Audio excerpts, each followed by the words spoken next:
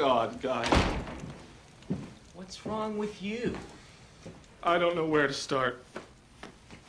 Ever since they took my bar away from me, I've been doing a lot of thinking. A lot of drinking and a lot of thinking. A lot of thinking about why I act the way I do. Why I feel the need to have countless sexual conquests, one after the other. And I think it's due to the fact that I'm, I don't know how to say this. I'm... Gay? No. What? Gay? No. Come on, guys. Mr. October batting for the other team? Lance, everybody knows, nobody cares. It's okay. You know, I mean, if you weren't gay, you'd be a pretty weird guy. Really.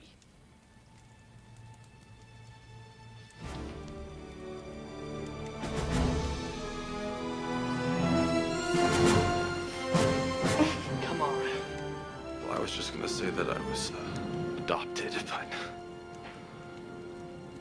since we're having this conversation.